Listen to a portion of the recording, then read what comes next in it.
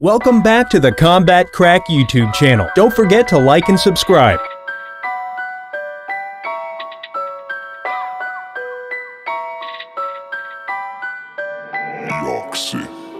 Conor McGregor denied having a staph infection ahead of his UFC 264 trilogy fight with Dustin Poirier. McGregor recently posted an image of himself with many fans noticing a reddish mark on his arm. When asked by a fan if it was a staph infection, the Irishman responded in typical fashion, "No, just vicious brain-damaging elbows." UFC 264 takes place next Saturday in Las Vegas, with McGregor and Poirier settling their rivalry in a rubber match. Lauren Murphy believes she can find holes in UFC women's flyweight champion Valentina Shevchenko's game. Murphy recently defeated Joanne Calderwood via split decision to make it 5 wins in a row. She will likely face Shevchenko next and is confident she will be the first to inflict defeat on Shevchenko at 125 pounds. "I really do believe in my coaches, and they believe in me," Murphy said. "I think we can find holes in Valentina's game, and I think I'm strong enough to exploit them. I think I'm tough enough to get where I need to go with her. She hasn't faced anybody as tough as me. She hasn't faced anybody that can grind like I can grind. Seriously, I mean, look at my resume and look at my past fights. I have the biggest heart. I'm one of the toughest girls ever. Not just in the division, I'm one of the toughest girls ever. I'm the strongest girl in the division. I'm a huge flyweight, and I think my top game in jiu-jitsu is second to none."